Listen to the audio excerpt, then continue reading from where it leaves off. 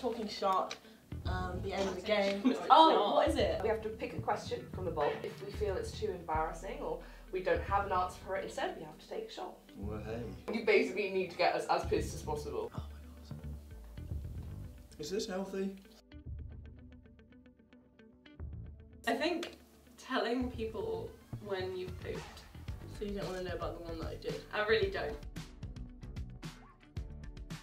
And then it smelt and I was upset. Oh fuck. It kind of tasted and then it smelled. Oh no, no, no, no. What's your most disgusting habit? Having loud sex. Like people heard it from outside the building. The window is open. I don't do drugs. What? My mum's gonna see this.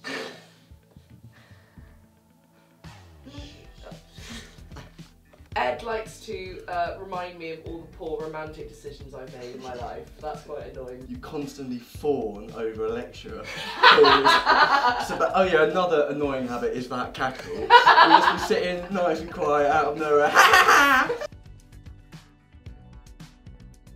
In the toilets at SWX. That was cute. I was pissing for the whole time. No, you weren't. Big bladder. I have a long piss. No, but when we were in front of the mirror, you were not pissing. You don't know that. We were linked arm in arm and Ed was quite drunk. He kind of just opened up to me for the first time and I was there like... No, I'm And not gonna say obviously that. I knew you but didn't know you that well at the time. Yeah. And then I knew you were a cheeky legend who got with questionable people. I can't say this on camera. This is vague. You have to. Just say a first name. You'll beep out their name. Okay.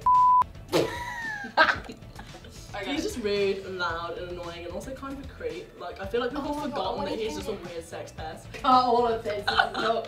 This cannot go on the internet. Well, this comes back to a male who does not.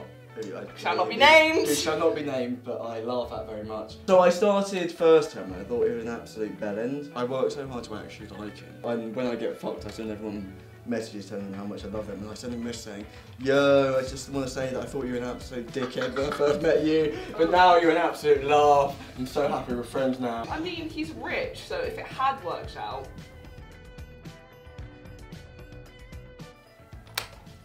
Oh, that one! What a cunt. I phoned him at 3 in the morning and a girl answered his phone and had the audacity to say, who is this? And I was like, this is his girlfriend.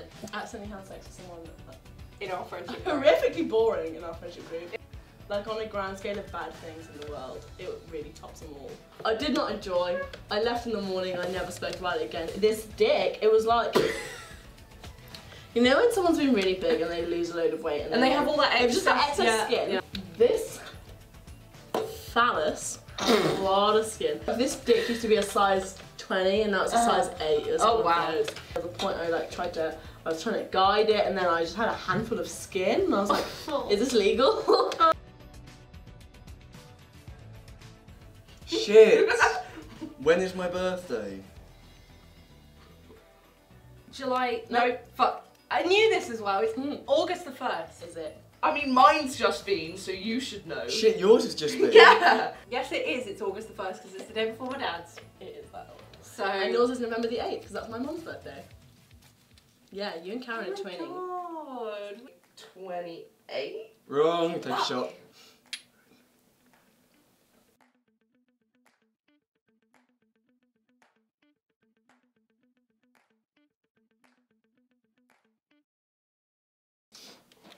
She's not even meant to be drinking, she's on cocodamol. Yeah. I've got work at 4 AM tomorrow. We have an SAG for Thursday, which I'm fucked for. Food. No, I'm gonna get chips on the way home. Okay. And I'm gonna get home. I have surgery at 11 AM tomorrow.